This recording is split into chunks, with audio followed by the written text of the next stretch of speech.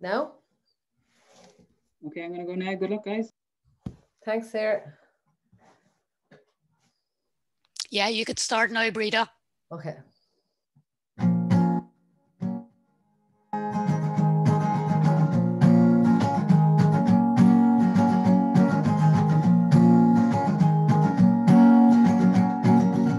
Where is the honest fool? Where's the open soul? Where's the simple smile? A couthie word or two from the passing stranger as we rest a while. My fathers, they have said these things, and now I know. Yes, didn't they know the joy that shared friendship brings, and now they know. Yes, didn't they know?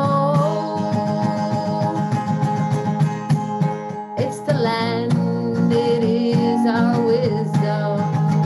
It's the land that shines us through. It's the land, it feeds our children. It's the land, you cannot own the land owns you. Everyone, it's the land, it is our wisdom. Go on, read it. It's the land that shines us through. It's the land, it feeds our children. It's the land, you cannot own the land owns you. Welcome to The Land is on Drugs. I'm Brita Larkin, and this is a Galway 2020 Big Small Towns, Big Ideas. And I had plenty of help getting this together, and I want to present now co-host this evening of Ethical Eats, Rita Wild. Hello, everybody. You are so welcome to our webinar. Thank you so much, Brita, for inviting me to co-host this. And I'm delighted to be joined this evening by Kieran Allen from UCD. Kieran is a sociologist, professor of sociology, and he's here to give us the global and international context of what's going on with our soil. And we have Leslie Dwyer. Delighted that Leslie can join us. Leslie's a soil expert, and he's here to give us the dirty detail about what the problem is and how that might be addressed or fixed. You'll see Hazel Hurley. You can see the diagram from Hazel. Hazel's here with us, and she's going to be sketching throughout the webinar. So at the end of it all, we're going to have a beautiful little image or picture of this event as a keepsake. Laura is our chat monitor. The lovely Laura Lavelle is in the chat, minding us all and keeping us all good. Please do chat away in the chat. And if you have particular questions, use the question and answer box. We'll not, hello Sinead. And this is Sinead Moran, who is our farmer here to talk to us about what she's doing. Now with the raised hands, we'll not generally use the raised hand. If you have a question, pop it in the Q&A and we'll come to it. This event is live captioned. So you'll see down here, you've got a little button that says closed captions. If you click on that, our live captioner, Michelle, is in there typing away with everything that's being said. And it's very interesting also to follow that, even if you don't need to use it. Of course, we have Brita Larkin. So Brita, comedian, extraordinaire, farmer's daughter, an activist. We have Sarah, who you'll see there. Sarah's our tech, and she's making sure everything's Sarah Comiskey, and she's making sure everything runs behind us. We also have Elaine Feeney as a guest that you saw on the poster, but we're using a recording of Elaine because sadly she wasn't able to join us live tonight. So that's now I'm wondering, have any more housekeeping? Yeah, throughout the event, we'll be popping things into the chat, like people's email addresses or websites, and also the donor box. So we'll put a link in for donor box, and if you like, you can make a contribution to Talamh Bio, which will be used for further education videos. And that link will get popped into the chat as we go. So I think, without further ado, I am going to ask Breda to come here now and tell me, what is the story with the land is on drugs? How did that happen? Well, hi Rita, hi everyone. Thanks for being here tonight with us all. Well, this was, 2 years ago, Galway 2020, and got the funding. I thought, right, Galway 2020, 10-10-20 fell unfair time on the slow. I'm going to do a big agricultural event about synthetic nitrogen, 10-10-20. And because I grew up on a farm myself, and I remember well shaking manure and all that, and never really passed much remarks on it. It was just about growing grass. I mean, I'm a farmer's daughter, grew up, in the rural Ireland. We had plenty of things to keep our mind occupied, naming cows. We had all different types of cows, like long tits, short tail, dog hater, rogue. They all suited different personalities of the children. And we had a nice idyllic country living. My father raised six, and mother raised six of us on the farm. So we had lovely things we'd like to do. We used to sit in the wall and watch the cow and the bull make love. That was one of the favorite things to do, really. And I used to play school with the calves. Remember, my Ella was into teaching them how to read and things, and I liked to do a bit of PE with them. So I'd as one calf now, I took a particular interest in. He's very athletic. So I'd let him run around, and he'd jump a little fence, and I'd make the fences higher as the months went on. And then when he got let out of the shed after a while, and in the springtime, Daddy, he just raced, and he cleared like a 6-foot ditch, and Daddy was going mad, but I was secretly very, very proud of my protege. So it's great. Farm life is great fun, and I took a lot of interest. I'm doing the green cert right now and at the moment. And I had a lot of questions, and I ended up meeting Talamh Bio and learning lots from different farmers there. So I took an interest in soil and went up and did a course, a little day of learning about soil. And I saw an image under the microscope that Sarah might pull up for me there, because it really struck me. And this is how it all kind of catalyst for this event that we're here now. So I poked my friend beside me, and I looked at the image, and it was a grass root under the microscope, a grass that's been treated with 10-10-20. And I poked my friend, I said, the land is on drugs, because it looked exactly like an IV line. So there's a little bit of it there now. And so that's kind of how it all started. So I've been really interested. I read like about, there's a One Straw Revolution is a book that I was saying to Daddy, this is the natural farm we should get back to. And I think Sarah's going to pop that up as well, because I was trying to pronounce the name today.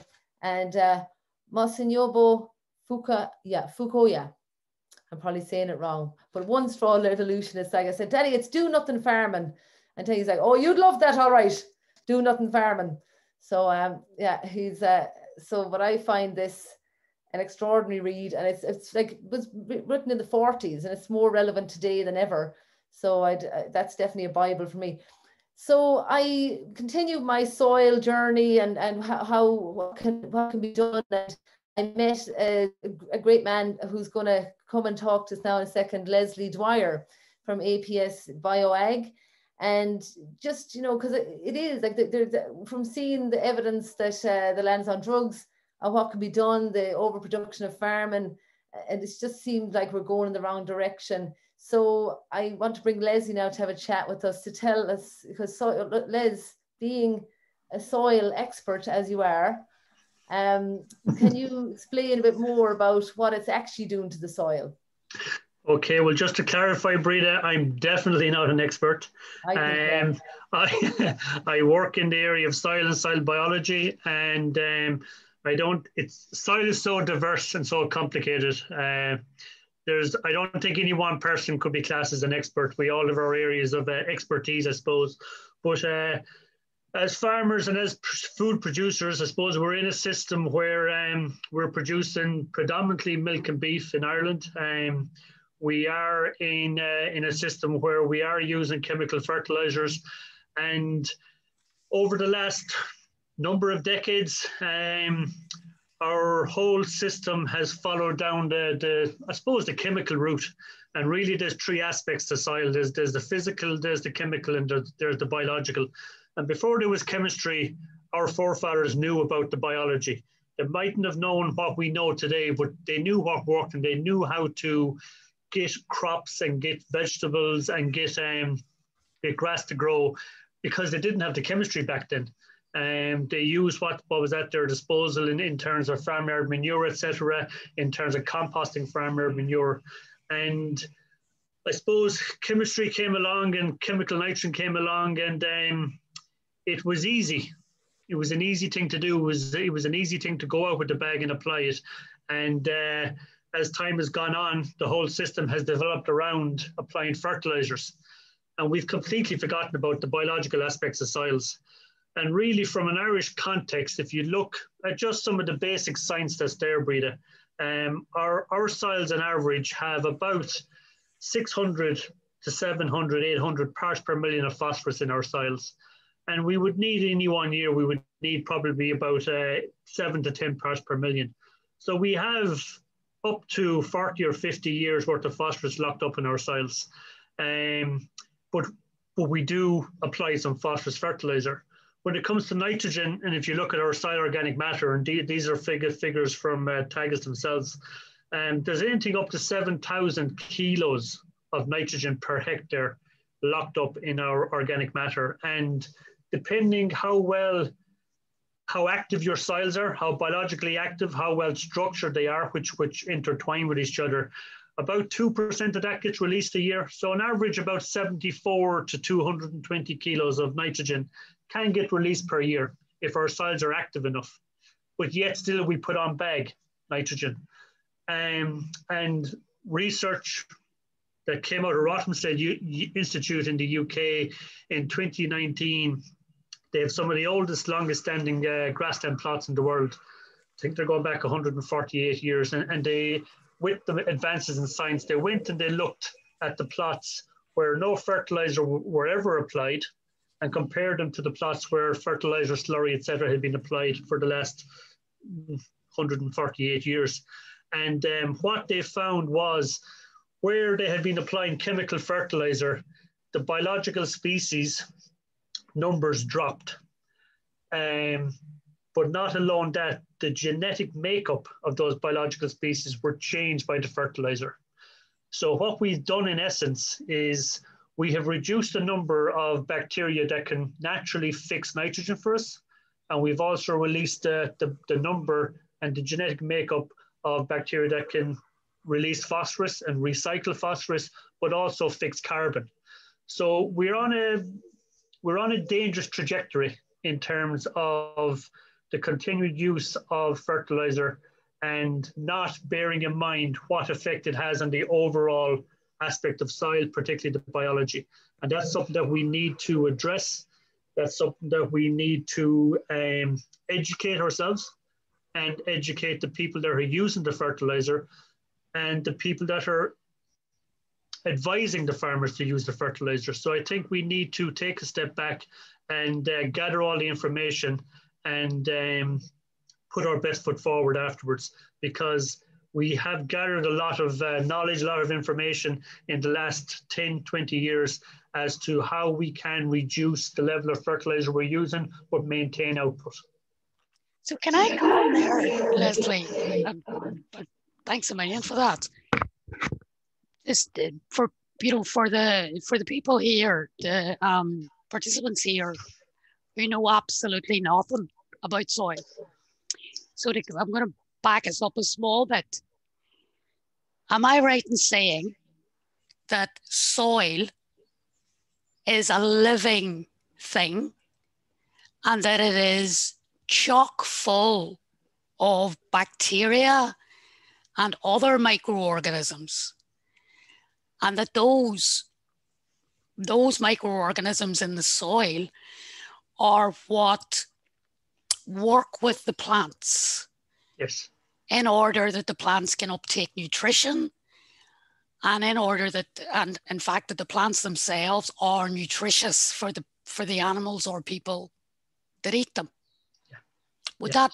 that be right? That's a really good synopsis, Rita. Yeah, that's And correct. then to say that bacteria and that life in the soil is crucial to the production of food. Yet, what you've just explained to us is the use of artificial fertilizers is having a devastating impact on the soil biology. Would that be fair? Well, what it's doing, Rita, is it's reducing the level, and they have found that it has changed the genetic makeup of some of those species. That's worrying now. That's worrying because it's happened in 50 years. So that's why I think we need to do more research. We need to inform ourselves. We need to figure out ways of, we're always going to need some fertilizer. And I think there's a level above which we should not go. But we need to find ways of reducing what we're using. And we need to put more money and put more resources into researching the biological aspects of soils. And because really they're human health, animal health, plant health, soil health, they're all linked. Everything is linked. And it's only now that doctors and researchers are realizing the power of the biology in the human gut. The same applies for animals, the same applies for plants, the same applies for soils. Biology is, I think, probably one of the greatest unknowns, and probably the one facet of Mother Earth that we can tap into to improve our general health and our general well-being. And absolutely, the biological side of soils, in terms of the bacteria, the funguses, viruses, are a crucial aspect of soils. And there's a whole litany of the soil food web that we need to inform ourselves about, and that we need to get a grasp of, and get a grasp of quickly, so that we can make informed decisions about how we grow our crops. And Leslie, I have heard that globally soil is being lost at an alarming rate. And I've heard, I don't know what the figure is now, but something like we've only got 50 harvests left if we don't intervene to stop the destruction of soil. Do you think Irish farmers are aware of this?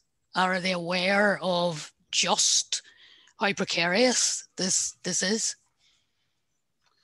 Simple answer is no, Rita. The situation isn't as dire in Ireland as it is in other countries.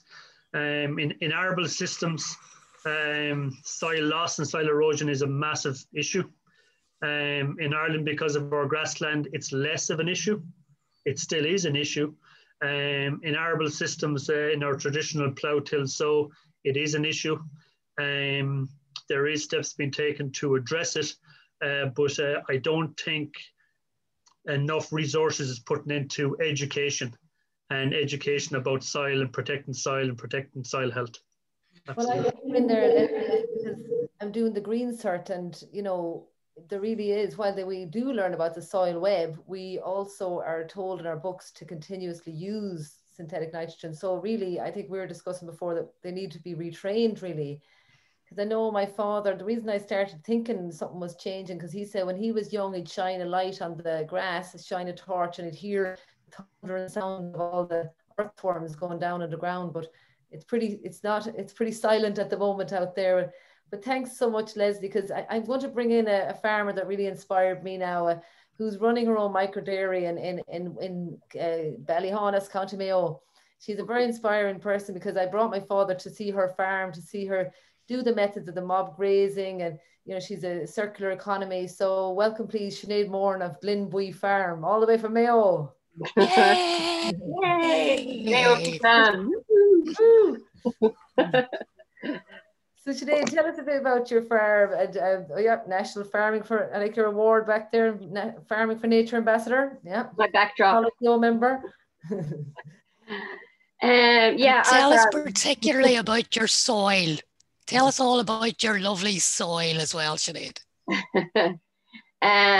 Like as Leslie said, I think it's hard for anyone to be a soil expert, and I'm definitely no soil expert, but I can tell the life in our soil just from, I suppose, what's above the soil. Because if you think as the soil is your foundation, then you have what's above it. Then you have, in our case, what grazes, and then you have what we take off that grazing animal. And so we're really, really lucky that the farm that we now farm was never farmed intensely. So it wasn't, there wasn't synthetic nitrogen in it in I don't know how long.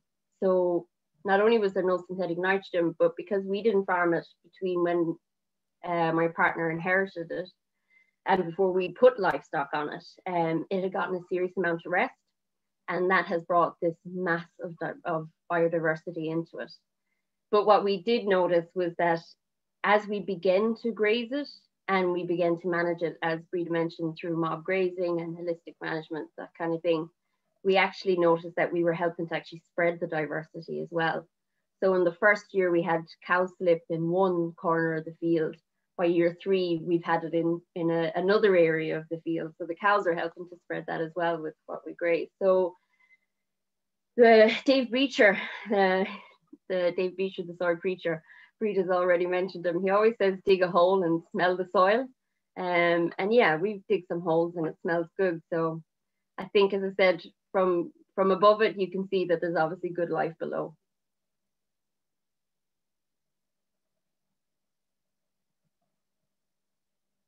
You're on mute, Rita.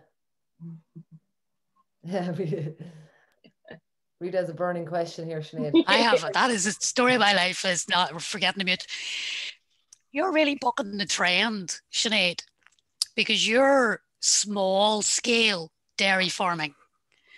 And it's all about huge scale dairy farming. And Breda tells me you have a lovely story about trying to buy some equipment for your dairy. Yeah, so when we were deciding that we wanted to, we were farming as a suckler farm part-time, and while we were still making more than the average suckler farmer because we weren't using synthetic inputs and we were able to control that end of it, we couldn't control the output price. So we started to look into different options, and we were meeting loads of different farmers doing things differently. And we were talking with MJ's family, and they told us the old stories about the Glambui, which was the butter field, et cetera, et cetera. So we decided we'd go with this idea of being a micro dairy, and that we'd milk cows the old school way and we'd bottle and sell direct. So the first thing is to research where will I get a milking machine? What are the prices like? What's the budget? And I started to ring around for a 4-unit milking unit. And the first place I rang, the guy answered and he was like, how are you, blah, blah, blah. And I said, yeah, look, we're new to dairy, so I don't know much. And he's like, that's no bothers, I'm here to help you, etc., etc. And I said, I'm looking for a quote for a 4-unit milking parlour. And he was like, a 40-unit parlour. And I was like, no, a 4-unit parlour. And he's like, 4? And I said, yeah, 4. And he's like, 1, 2, 3, 4. That's it, 4. I was like, yeah. And he's like, geez, I'll have to get back to you on that. He never got back to me. Like, it was just not worth it in his case. So yeah, so we got a second half one of a farmer who's actually going bigger. So we've kind of won on that side of it. Like we're bucking the trend purely because we are small scale, and to be the way agriculture is right now at our scale, we have to control input. We also have to control output if we want to make a sustainable living. But I don't think that small is always just the beautiful. Big farms have such potential to be just as beautiful if they're supported, I suppose, to farm differently. Whether that's through education or cap supports or et cetera, et cetera. Big isn't always bad. It can be great. That's interesting, because you don't hear that much, Sinead. You hear that big is bad and small is better. So how could big be okay? How is big okay? I think it depends. Like, there's some great examples out there. I see in the comments the Danu project has been mentioned, but there's also the Bride project, which is a great example of the more intensive dairy farmers who are taking steps to bring biodiversity back onto their farm. And while for the real strong environmentalists like myself, you'd be kind of like, go on, you can do better, you know, you can get there. But it's a step in the right direction. And I think when it's farmer led, that's the right way to do it. They're the guys who are building the transition to change, who are showing the transition to change. You know, we're kind of at the end of it, where this is what we're doing. This is our farm. We're already selling direct. You can buy from us direct. And then you've got the other guys who are caught within a system. And you've got stuff like the Bride Project showing them different ways that they may be caught in this way, but they can do different things on their farm to support biodiversity on their farm. Because at the minute, it's all about, you know, output at all costs. Today, can you just talk just a little bit about access to finance? Because I know when you know, because you're a micro dairy, not your big dairy, the difference is they do get access to finance more easily. I know it's debt, but at the same time, you know, to set up like something your micro dairy, to set it up, it does take a bit of capital. So how, just talk a little bit about how you manage that. Yeah, capital. It's I think any small farmer that you speak to, that's our scale is our hinder for so many things in the conventional sense, but it's actually a blessing in disguise, I think, as well. But yeah, capital, when we went to the bank and we applied for a farm loan, I had to do a business plan, and I had to do a spreadsheet, and I had put in a spreadsheet for 10 cows. And when they rang me, they thought I was missing a zero. And then when I told them I wasn't missing a zero, this was for 10 cows, they told me that my numbers were low, that the cows would be doing a lot more. And I said, no, we're milking shorthorns. Of course, being too honest. I was like, no, we're milking shorthorns and they'll milk a little bit less, etc., etc. But in the end, they basically told us that they had a template for dairy and we didn't fit that template. So they wouldn't put us in as a standard farm loan. We were deemed too high risk then, and they wouldn't actually lend to us. So it was through microfinance, family, and our own savings and time that we have gotten to where we are. Like, so we've been lucky. Yeah, thanks for that, Sinead, because we're going to do a break for art and we're going to show Annie Oaks. But just tell people how much trees you've planted on your farm yourself, because you also incorporate agroforestry, don't you? I wouldn't call us agroforestry. I'd love to be agroforestry, and then sometimes I look at fields and I kind of go, oh. Like our biggest field is 3 acres. Okay. So, and either side of that 3 acres is a big thick, whether you deem it a hedgerow or a tree line, that's a debate for another day. But anywhere we have gaps, we plant in trees. So for the last 3 years in a row, we've done the Trees in the Land initiative, which is a fantastic initiative. And it's so affordable to basically get trees on your land. But we've planted in 250 native trees over the last 3 years. And our intention going forward now is to plant more of them, and also to give the opportunity for other people to plant, say if they want to plant bigger native trees into our land and things like that, so that for people who are conscious and maybe want to offset carbon or just want to plant a tree, we're here, and I've got gaps in the hedge, so more than happy to put trees in. Gaps in the hedge, but that's what women in farming was growing up, wasn't it, Sinead? Yeah, pretty much. My role was to stand in the gap. Stand in the gap. The role of women. Thanks so much, Sinead. It's great to talk all evening. But again, if you want to know more about your farm, you're great on Instagram, Glenbuoy Farm. Follow them on Instagram because it's great. See a lovely farm production. And thanks to Sinead. So we'll have a break for art and show the video, because this Galway 2020 is funded. I did a rap and a music video, so you can sit back and enjoy now and have a love trees. Roll it there, Sarah.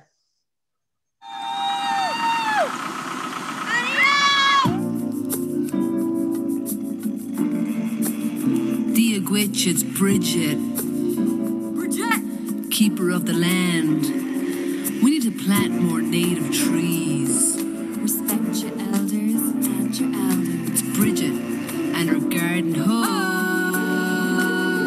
Let me tell you about ash trees. 20K cut a year just for Hurley. Fianna Fáil, like my rhyme said, be acting tight. Made a rash decision with zero foresight. Importing trees from across the seas, bringing ash to their knees. Now they're all diseased. Why you mad, Fianna Fáil? We're just spitting facts.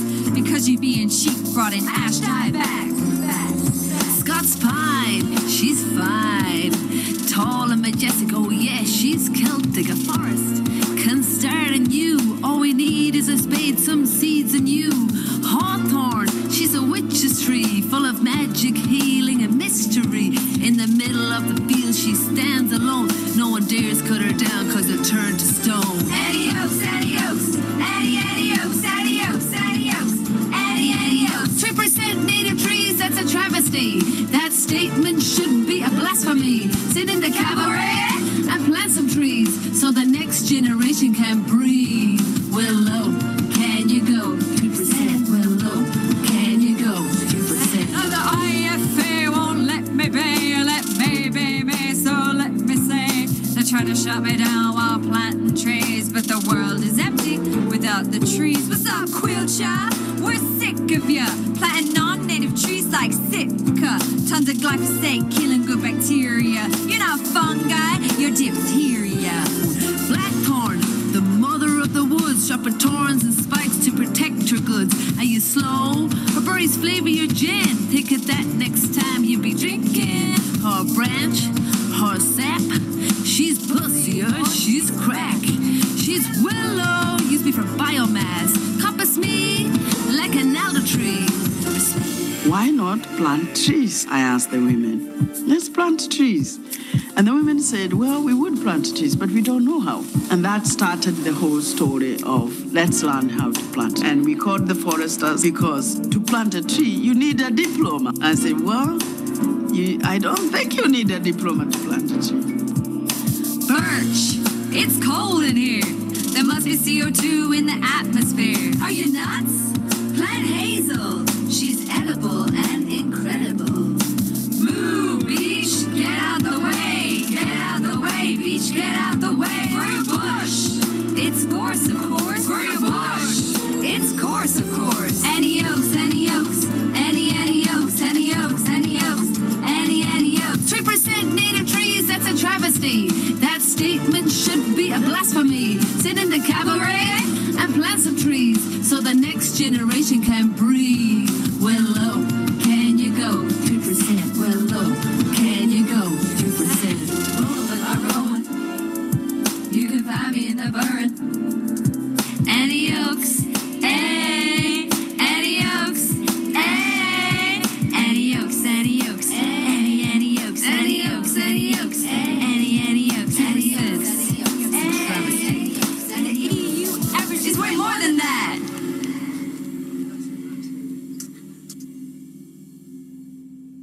Now there you go.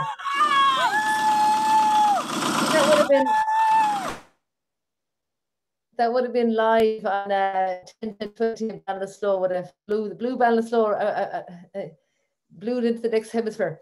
So yes, great. And that was my response to learning there's only 3% native trees. And of course, forestry is another massive, we could have a massive webinar on that too. But really, I want to, since we're kind of move on to the next break, because of course, putting the culture in agriculture and sort of being creative with, you know, we've grown up in farming and grown up with land and grown up in rural Ireland and all that, and how it shapes your personality and your future really. So Elaine Feeney is a poet that a lot of people would know now from Galway, from Athenry, a farmer's daughter, and really connected you know, with each other because of that. And she had a poem with 10, 10, 20 in it. So I pre-recorded this so we can enjoy Elaine Feeney talking to me about her poetry and how it influenced her work. So yeah, so roll it there, Sarah. Thanks for that. And just to say the chat, go ahead. Yeah. Hello, everyone. I'm delighted to be here. The land is on drugs, and huge thanks to Rita for inviting me. We met some time back, and we had a good chat about being farmers' daughters, I suppose. And more than that, I'm also a poet, and in my earlier years as a child, I sort of looked at the farm in a totally different way. I wanted sort of nothing to do with it, or you know, growing up in the countryside, it seemed a bit awkward. And I used to make friends anyway in my head, so I had a whole plethora of imaginary friends. So when we used to go to the bog in the summertime, which, you know, the cousins thought was a very exotic experience, but we knew it was nothing but work. I used to imagine that when we'd foot it and we build those, they were like little houses, I used to think, for bog fairies, and the bog fairies used to live in them, and it sort of made the work maybe more desirable or easier maybe. So I've written this poem called Bog Fairies, and it's about me growing up and just going through that process. But I did pick this poem to read. It's from a collection called The Radio Was Gospel, because if it wasn't outside work, it was inside, and the radio was always on. But it's a poem that actually has 10, 10, 20 bags in it, because they were always repurposed for bag and turf.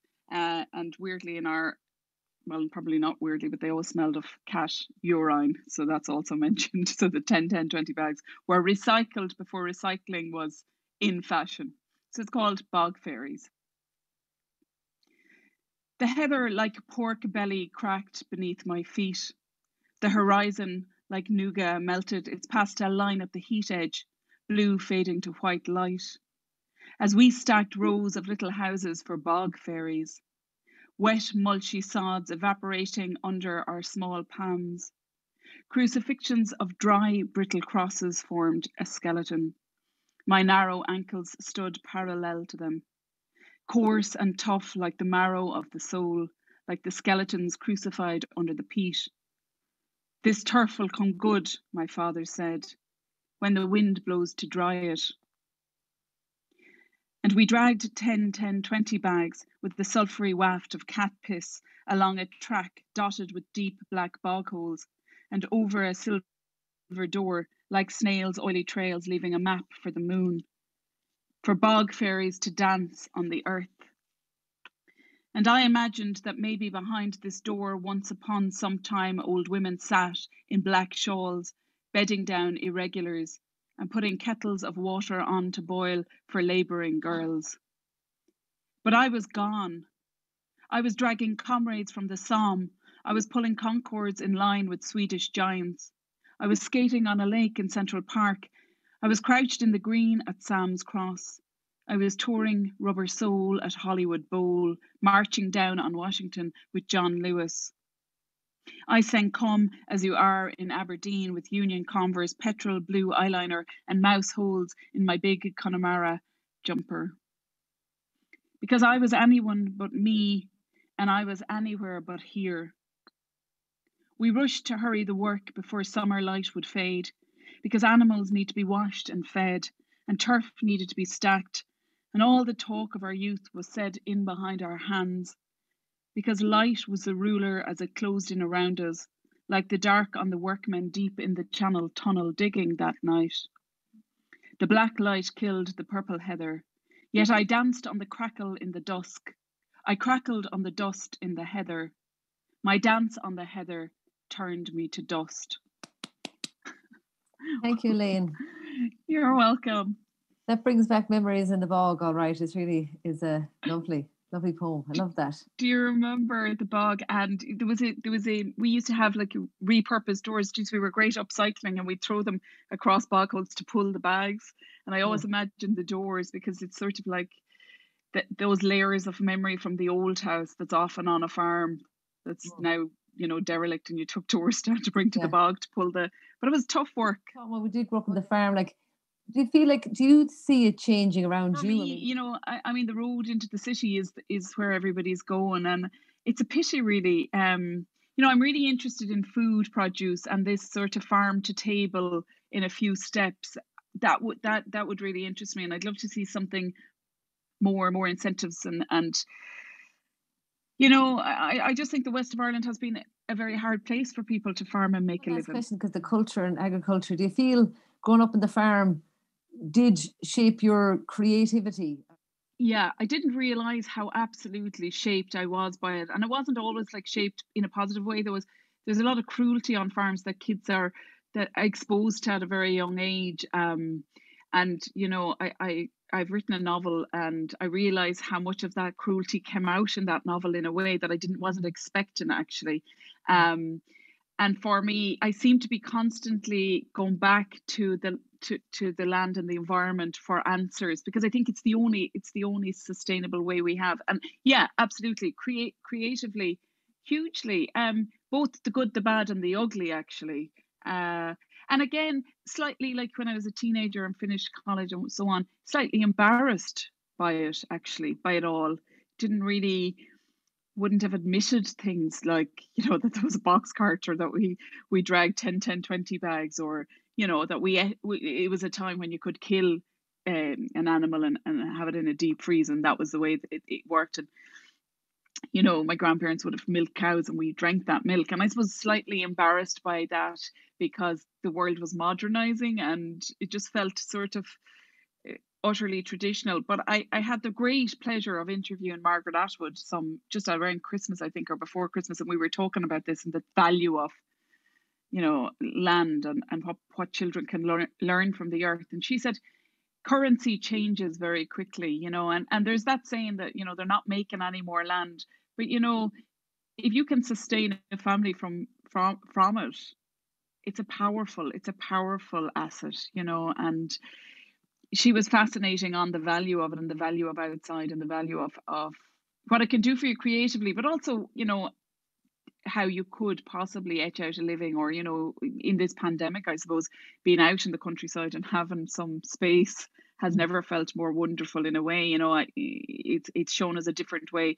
So yeah, it's like I said, I'll be honest and say slightly embarrassed, and now quite proud actually of it as a heritage, as my roots, and I'm really glad it has seeped into the writing, even the way people speak and the language that I would have grown up with. You're asked a lot as a writer what books were at home, and there weren't so many books as there were a lot of stories, and it was a lot of the orality of language and telling stories, and I think that's priceless. There is Elaine Feeney now. Thank you. Just give us a little insight into how growing up on the farm and culture it affects the way you creativity and all that. So it's just the importance of allowing people to actually raise families on farms, and the small farms need to survive. You know what I mean, Rita? What did you think of that?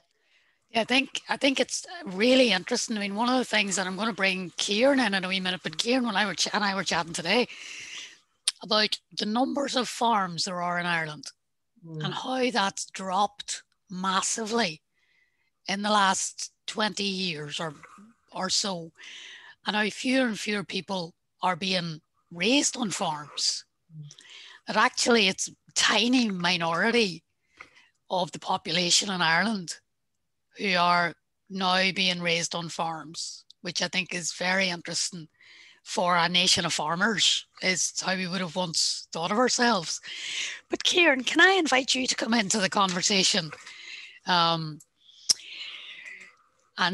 you were very interesting today. So Kieran was pulled in. Kieran knows nothing about farming or agriculture, generally speaking, and he was pulled into this madness to give us a kind of global perspective from the point of view of what are the forces currently at work in the world that are impacting here in Ireland in terms of farming.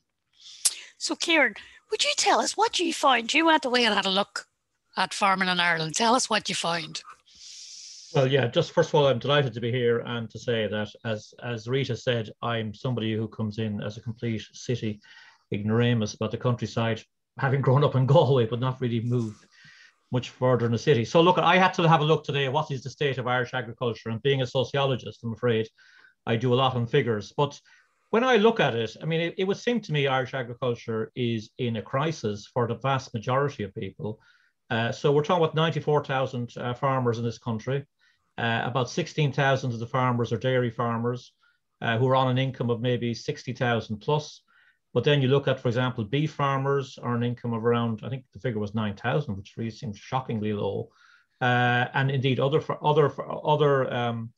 forms of cattle, other animal raising is also quite low. Between 9,000 and about 14,000 is the income.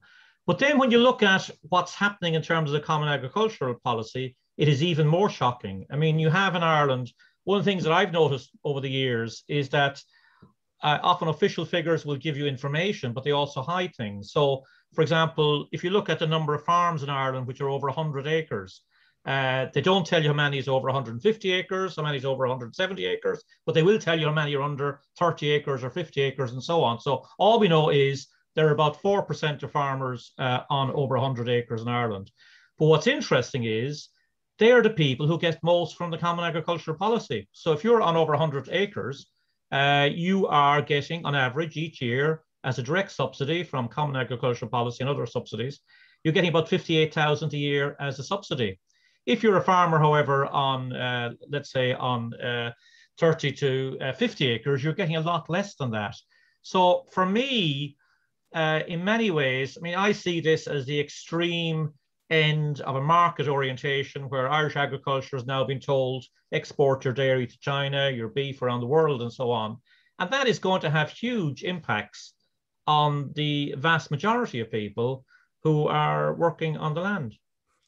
And one of the things we talked about, Kieran, is so I love to know the idea behind a thing, because there's always an idea behind a thing. So you mentioned the market, and we hear all the time about the free market and, you know, the market will decide. Can you explain to us what that actually is? And would you maybe explain to us this idea of neoliberalism, which I think is one of the best kept secrets in the world, is that we're not talking about it daily. Right. If you grew up in the 60s like I did and you talked to an economist, at that time there was a character called Milton Friedman around, and he said, by the way, an interview with the Playboy magazine of all places, he says, we were regarded as complete eccentrics by our fellow economists and academics, right? Now, the ideas of people like Milton Friedman and before him Hayek are what dominate our world at the moment. And what is the big idea? The big idea is that if you want to be efficient, and the only way to do that is to compete on the market, there should be no state interference, no public support. It should be a pure market based on competition and based on price competition. That's the simple idea of neoliberalism. Now, what does all that mean? Well, if you look at it in terms of what's happening in Ireland, you can look at, first of all, there's the idea we must create a global market, either through Mercosur or through exporting to China and so on. And what happens here basically is people tell you the market's free and people tell you everybody's got a chance. In reality, because markets are based on competition, people get eliminated. And as a result, you find after a while, there's a monopoly, or more precisely, an oligopoly. In other words, a few very big corporations begin to dominate seed production, or begin to dominate, for example, in Ireland, the dairy industry, or begin to dominate the beef industry. And far from you having competition, what in reality happens in real existing capitalism, as against the theories and so on, you take, for example, Larry Goodman. I mean, Larry Goodman doesn't pay taxes here. He says he's a very proud Irishman. He locates his companies in Luxembourg to avoid tax. He gets about $250,000 each year in EU subsidies. He has a huge farm, I think it's called Bragginstown Farm, that if the price of beef is too high for Mr. Goodman's beef processors, he can draw on cattle himself from his own farm. And therefore, this is not competition. This is, if you like, a market that has produced big corporations, which then come to dominate the small farmer. And that's, if you like, the economic world we live in. And that's what we're looking at in Ireland. So you have Sinead there, and we talked about finance, and a number of people in the chat and in the questions have been really interested in how Sinead manages to make a living. And it's just this very thing is that it's not a fair system. Would that be right, Kieran? I think that's pretty obvious. It's certainly not a fair system. It's also a very unequal system, right? And I mean, look, we live in a country that had some decent values, but increasingly the whole political culture is built on how can we make everything into a market? I mean, 20 years ago, if you put your rubbish outside the door, it was collected by the local authority worker. These days, it's become a business. Waste is a business. And you get these business people who are now collecting your waste. And usually, most of them, this is what happens in Ireland, most of them do not want to pay taxes in this country. They want to have their headquarters in the Isle of Man or Luxembourg and so on.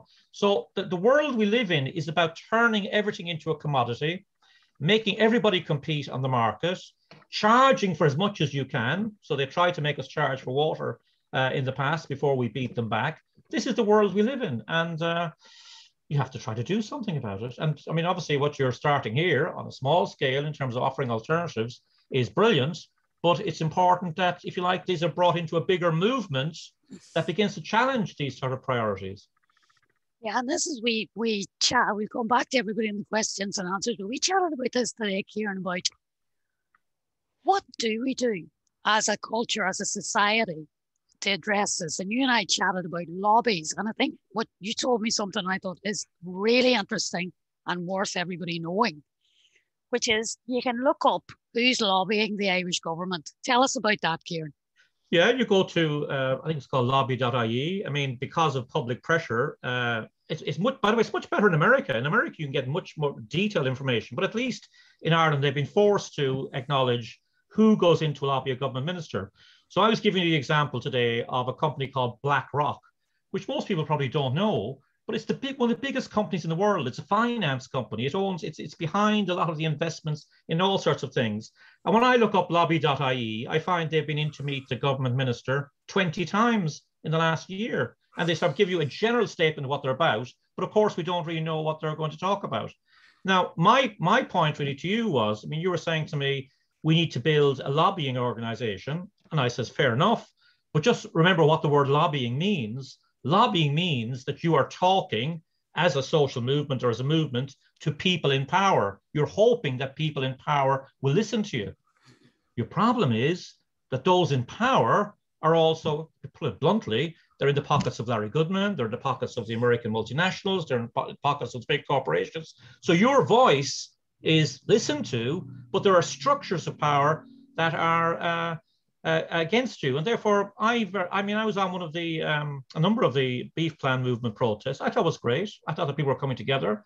And if you like saying, listen, we're not just going to be represented by the IFA, because the IFA, in my view, has advocated for the interests of the bigger farmers. I thought you need to build a social movement and form allies across the political spectrum in order to enforce certain demands you want to try to achieve. So therefore, lobbying by itself, you're simply talking to the power. But when you build a social movement and you unite people, then you force them to listen and you force them to make some changes. And this is where I think we have the massive untapped potential here in Ireland. So even though our farm community is getting smaller, every single person in the country eats food. 100% of the population eat food. And that's, I think, who we need to mobilize. It's the eaters who need to be mobilized, because the farmers, the lobby just isn't big enough.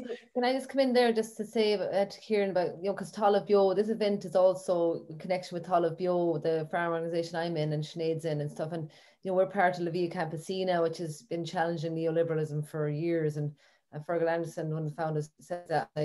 So really, we're hoping people would join Talamh Bio, not just as farmers, but as eaters, that would, generate a movement that we're not happy with this situation and challenge, because social movements can create political space and all that, So, and I agree with you on the IFA, Kieran. I think Talamh Bio are the real IFA. Okay, we can actually maybe try and ruffle some feathers by putting a few women in there and a few gays, and you never know, just like throw the thing. But yeah, absolutely fascinating, really. But will we take a few questions, Rita? Yes, absolutely. Let's take a few questions. I mean, there was one to Sinead there about if she wants to talk about how she is making a living. I know because she's practicing circular economy, but it is about being supported, by people in her area. She can explain that a bit, Sinead, how when you're doing your micro dairy, like you're delivering milk, like you do need support from people. If you didn't have customers, you wouldn't have an income.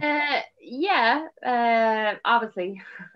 I'm always quite conscious of, sometimes we've reduced farming to, actually, to be honest, we've reduced everything we've done to economics. And I think for us, we've decided to farm not because we thought, Jesus, we'll be millionaires out of this. I can't wait to, I can buy a brand new 4x4 and drive it all over the place.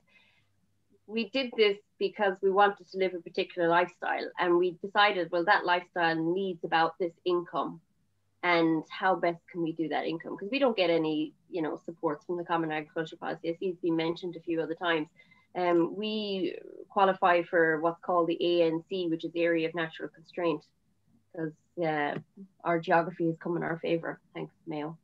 But bar that, we get nothing else. So, you know, starting from that base, we knew we had to make relationship with, originally, I'll be honest, we thought that we would have to go further afield, because we had moved back from an urban area to a rural area, and you see that kind of localized food movement happening, I suppose, more to the fore in urban areas. I thought we kind of assumed we'd be shifting milk to urban areas, but through social media and just talking, you know, we've been telling people what we want to do. Like, our season hasn't started officially, and like, we have a waiting list.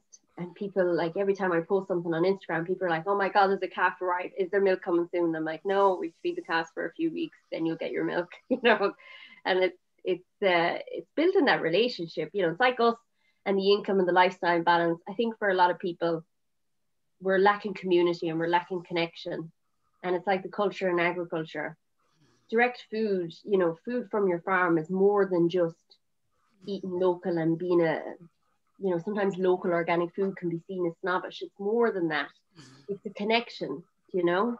Like, I know my customers by name, they know us. Yep. And it's a community. And that, I think, it's a great thing to build community. Like, that's exactly the bit, I think. And, you know, Kieran was saying this, that when we're looking at the market and we're looking at the product and we're looking at all of that, it loses its human scale. Yeah. But in fact, it's the human scale that will save us. Definitely. Like, if we were to try and compete with big dairy, like, that's just, you know, that was never going to be the case.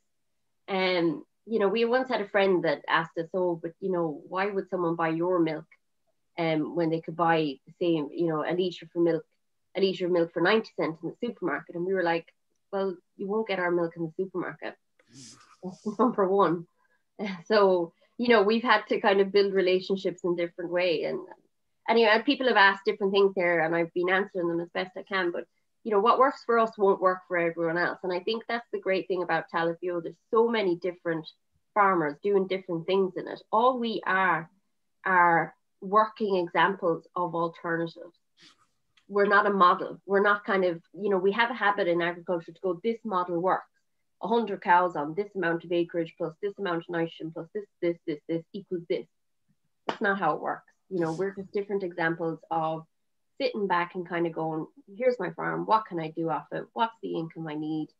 And, you know, can I do it differently? And we're just examples. And what you are is part of an ecosystem. So if we think about, we come back to what Leslie was saying about the soil and how the soil is full of diverse life.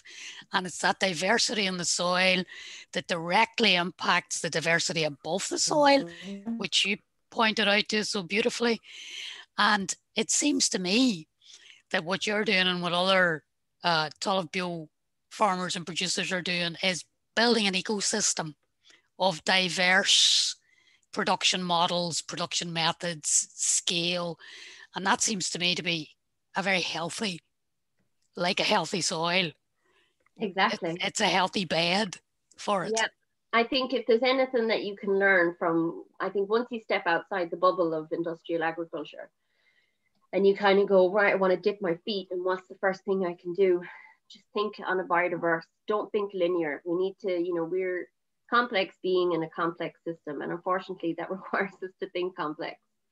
And one of the best ways to, I suppose, think complex without getting lost in the science of it all is think about biodiversity. And the more biodiversity we have, and the more diversity we have in all approaches, from soil to from multi-species pasture to the livestock we use to the trees we plant to how we get our food, the better it is.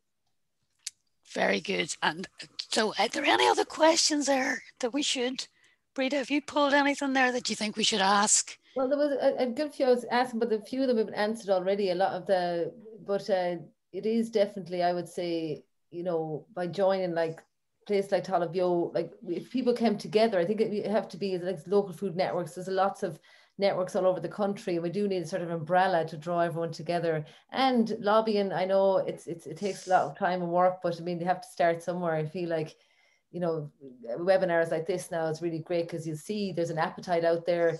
Sinead can prove, like, and Mimi Crawford now, they're saying there's great demand for the good products. And so it just needs to be supported on a level. And I suppose because Sinead, you about citizenship, like there is the idea that, you know, if you're not a farmer, but you're a citizen, every euro you spend on food, you're saying this is the system I want. And, you know, that's really very important, you know, so that's what I take from bringing everyone into it. If you eat food, you should be involved, especially the CAP. Everyone should be able to talk about it around the dinner table. But it's just kind of kept quiet, isn't it? A lot of it. But I don't know. There's no other questions. Anyone on the panel have a last comment or anything you want to say? Leslie, anyone there? Yes, Leslie, come back into this, Leslie, now and tell us, what did you think of all this evening? Well, just there's a question there from Sarah Q in asking how hopeful are the panelists of being able to inspire larger scale change, and I would be extremely hopeful for the industry. Change is happening already. Change is happening within the industry itself in terms of the suppliers. The Department of Agriculture are pushing for lower levels of nitrogen to be used. The suppliers have already reacted with supplying lower nitrogen levels in their fertilizer blends. More and more farmers are becoming aware of soil health. It needs to be sped up rapidly, but there is a movement around the country, and there is a growing awareness of the importance of education and soil health. But we do need to fast track it. But hope, there's always hope, and I'd be very hopeful that Irish industry and Irish farmers can lead once we put the information in front of them. Very good. Thank you for that. And Kieran, is there anything you'd like to add to what you've heard or seen? Well, first of all, thanks for inviting me, and I've probably learned far more than I've imparted about the state of Irish agriculture. I do think we are I mean, I'm probably an eternal optimist, but I do think we are in an era of change. I mean, I think, first of all, I think the situation of intensive farming is causing so many problems in the world that even those at the top are beginning to make some changes, like the way what Leslie mentioned there. But I also think there's a mood of questioning about where the world is going at the moment, and whether we're in Mayo or Bangkok, or you look at the farmers in India. I mean, people are coming together in big social movements. And by the way, the reason why the farmers in India are protesting is because they want to withdraw the subsidies, turn it into a pure market, you know, crush people down again. So I think there's a mood for change in the world. I hope so. And I think that after COVID, we're going to see some signs of that, certainly. That's wonderful. That's wonderful to hear, and really hopeful. So, Brita, do you think is it time to pull Hazel in? Yeah, Hazel is our graphic designer for the night, just doing a little doodle in the background and getting inspiration from all the speakers. So, hi, Hazel. Hi, Brita. Hi, Rita. Hi, Hazel. Thank you very much. That was wonderful. Here you are now, the two of you, our lovely hosts. We're like twins. I'll just go through, yeah, really good styling. I'll just go through quickly what I've kind of captured here as a kind of summary. Just first of all, that image, Brita, that you saw of the blade of grass looking really sad there, and you were talking about your childhood, and I just love the image of the show jumping calf you had growing up. Very good. And the book, yeah, One Straw Revolution, Do Nothing Farming. I like that idea too. Let's do as little work as possible if we can. And you were talking about the old knowledge of like farmyard manure, and how we've been led down this path, this chemical path with the 10-10-20. And then Leslie Dwyer was talking to us about this, and how, like, to me, the most alarming thing here was that the genetic makeup of soil biology is being altered.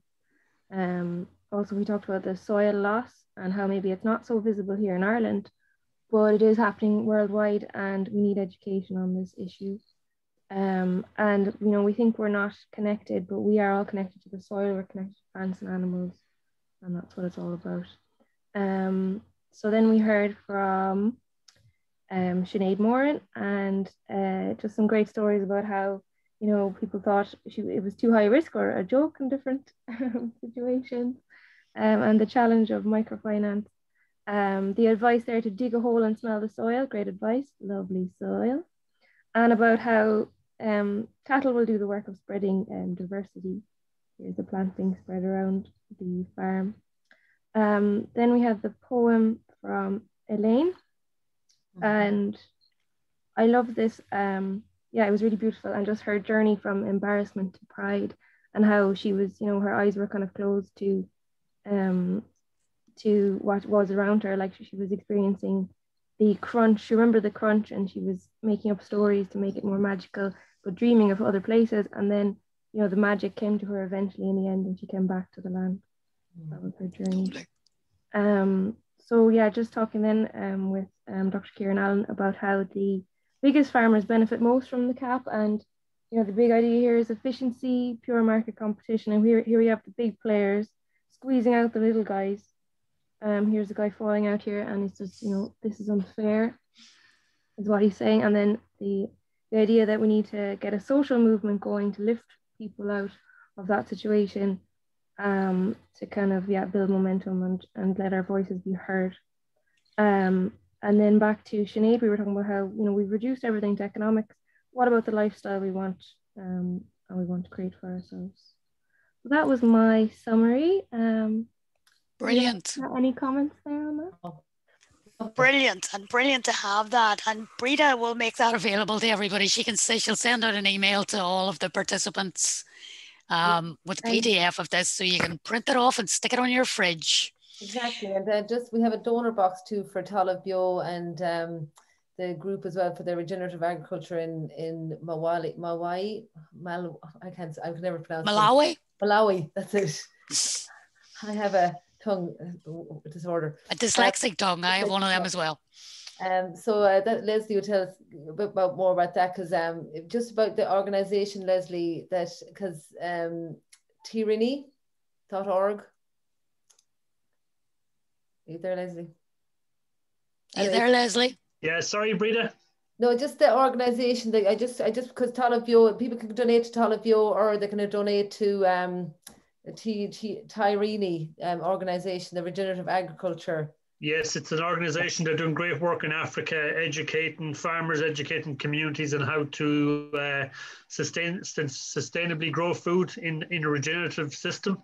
And they've helped thousands of farmers in Africa change their system of agriculture to protect the soil, educate themselves, and then once they educate a village, they move on and they get that village to help the next village, and it moves from there. And it's a fantastic organization for I suppose sustainable production in the third world country who unfortunately have a need for food and a need for sustainable production more so than ourselves. Well, yeah, I wanted to, because I know in Ireland's milk or export, we export 90%, and a lot of it goes to African milk powder to Africans, which undercuts farmers out there. So I got to any donations make I donate half it to this organisation, tyranny.org, and it's all in the email as well I sent out. You can check it out. So thanks to all my speakers. Thanks to Leslie, Sinead, Kieran, Hazel, brilliant, Sarah and Laura behind the scenes, and of course the wonderful Rita Weil for Ethical Eat. And I'll put an email to everyone with everyone's details you want to follow up. And thanks so much for a great conversation. There was over 300 people registered for this event, so definitely we'll have another one. There's an appetite out there. So I just want to, I'll just do a little verse before to say goodbye, and it's called You Have a Voice. So it's to everyone to, you know, that we have a voice, so we can rise up together and say we want a better food system in Ireland. So thank you and good night to you. Thank you, Breda. You have a voice, a wonderful, beautiful voice, and you have a choice now to open your mouth, hear your voice, and join Talamh Bio. Good night to everyone. Thanks very much. Bye-bye. And thanks to Elaine Feeney as well. She's out there. Bye. Good night, everybody, and thank you all so much. Nice. Thanks, Rita. Thanks a million. And Sarah, Right, thanks everyone. Yeah, thanks, Sarah. Thanks, Rita. And Hazel, amazing. Thanks, everyone. Yeah, great. Thanks a million. Bye. Bye, bye, bye.